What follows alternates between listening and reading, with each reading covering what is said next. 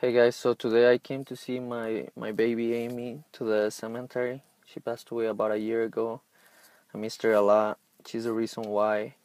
She's the reason why I found God in my life and I have him now, because I was so desperate when she passed away and I didn't know what to do, and God showed me a better way. That's a little bit of my testimony, but basically what I wanted to tell you guys is how life is so fragile and how blessed we are to have life. As I was coming here, I was wondering if she can hear me, if she sees me, or if she's resting, if she's waiting for Jesus to come back. And what I mean is, like, what is she feeling? What is going through her mind, or is she dreaming? What is going on? So, and to be honest, the scripture gives us a little bit of information that everybody's resting and that everybody's waiting for Jesus to come back with a shout, with a big shout. And the reason why I'm sharing this with you is because I trust God and I love Him, and I know He loved her even more than I did. And I want her to be okay. So, how much more does He want her to be okay? And I think about my family and my friends, and God loves them just as much. In fact, He loves them more. He loves them more than me.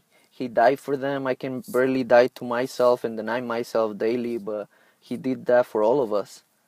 So my message for today is just get to know Him, get to know God, get to know Yeshua, Jesus, and you'll see the true love and how amazing He is.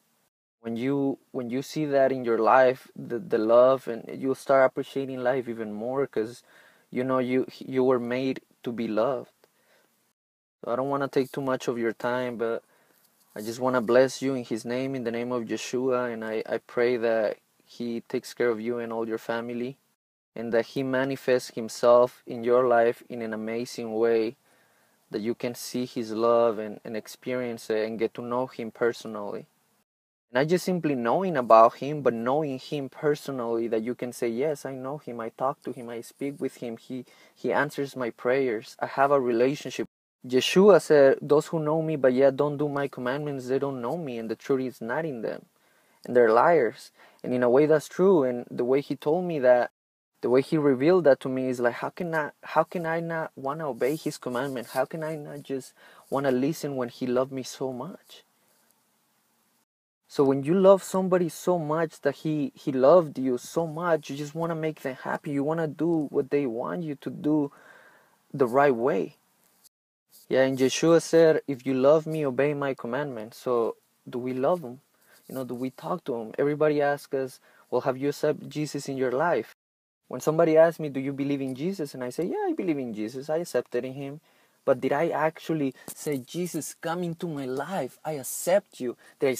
So did I accept Him in my life? Did I spoke with Him? Did I say, you saved me? You, Yeshua, you came into my life and saved me and showed me love. You, is because of you. So no matter what anybody tells you, have that relationship with Him directly. You deserve, and that's what He wants. So don't let anybody else tell you, yeah, if they tell you, you need to go to church, you need to do this, you need to do that, you need to do this. No, it's like you need to know Him. He's the one that saved us. Know Yeshua, know Him. Family, I gotta go, but just remember to get to know your Savior. He's the one that died for you, He loves you, and He wants to get to know you. I love you all. Happy Sabbath, and stay blessed.